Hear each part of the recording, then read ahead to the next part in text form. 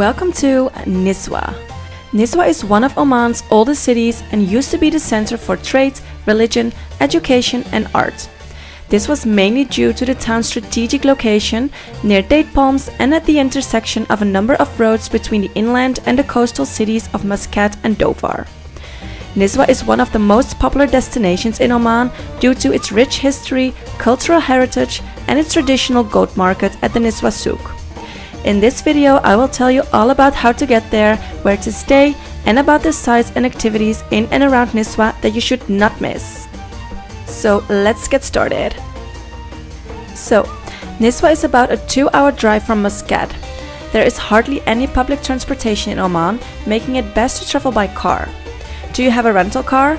Then it's very easy to drive there yourself, since the road from Muscat to Nizwa is very good. Don't you have a rental car? Then you can opt for a cab or an organized tour from Muscat. In the description you will find a link to some tours. So where to stay? We stayed 2 nights at Birkat Al Mouz, a beautiful accommodation in the old center of Nizwa. From the roof terrace you look out over Nizwa Fort, which is incredibly beautiful. I can really recommend this accommodation, so I also put the booking link down in the description. Then, about things to do. 2 of the main attractions in Nizwa are Nizwa Fort and Nizwa Castle, both located on the same grounds. Nizwa Fort dates back to the 17th century and has a height of 34 meters and is 45 meters wide. Did you know that the construction of this fort took a total of about 12 years?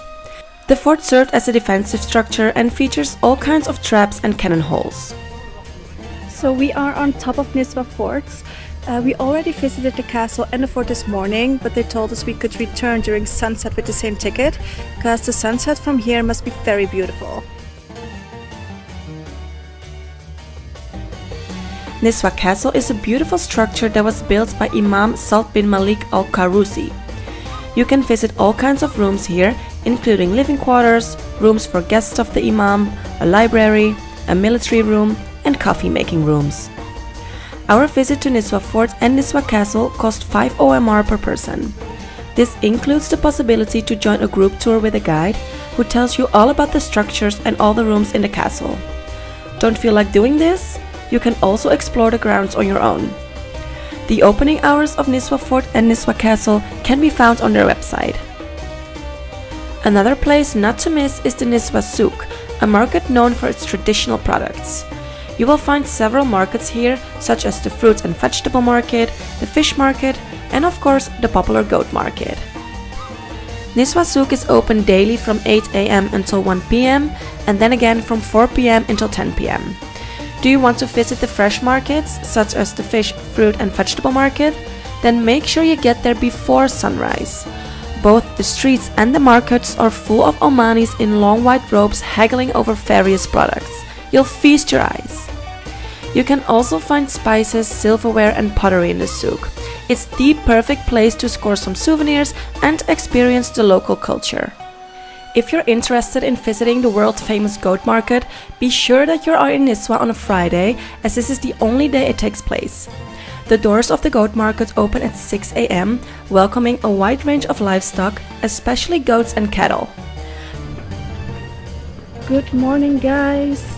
It's 6:15, the sun is not even up, but we are on our way to the goat market in Nizwa, and that must be quite the event. The market officially starts at 7 AM, signaling the start of enthusiastic bargaining between buyers and sellers. Definitely a once-in-a-lifetime experience. A half-hour drive from Nizwa, you will find Jibreen Castle and Bahla Fort, 2 massive castles. Jibreen Castle dates back to 1675 and served as a residence, but was also an important learning center for astrology, medicine, and Islamic law. Bahla Fort was a defensive structure and is still the largest fort in the country. It is also listed on the UNESCO World Heritage List since 1987. The entrance fee for both Jibreen Castle and Bahla Fort is 1.5 OMR per person.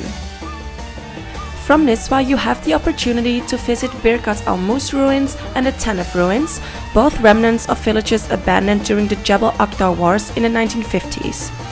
Birkat Al Mouz is built on a hill. You can stroll all the way up the hill, explore the houses inside and enjoy the beautiful view. At the entrance you will find a charming boutique hotel, Bait Al Sabah Heritage Inn and Cafe, where you can indulge in a delightful iced coffee or juice while enjoying the view from their rooftop terrace.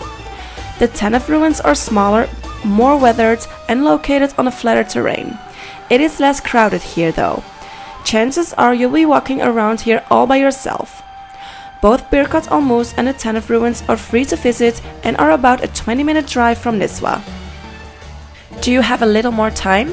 Then you can also drive from Nizwa to the camel racetrack Maydan al Bashair in about 30 minutes. We really wanted to visit a camel race, but unfortunately they were not held when we were there.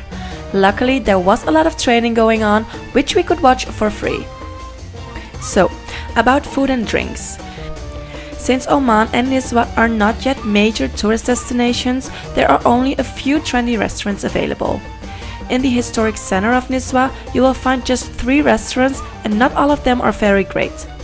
As a result, we opted to dine at the food truck Majestic Burger, located in the parking lot behind the souk, for 2 evenings. The burgers there were absolutely delicious.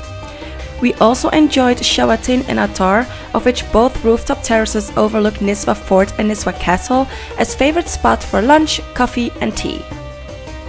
So that's it for today's video. I hope you liked it or found it helpful, and if you did, please give it a thumbs up. Also, make sure you're subscribed to my channel with notifications on so you don't miss any future video. I hope to see you guys for my next one. Bye!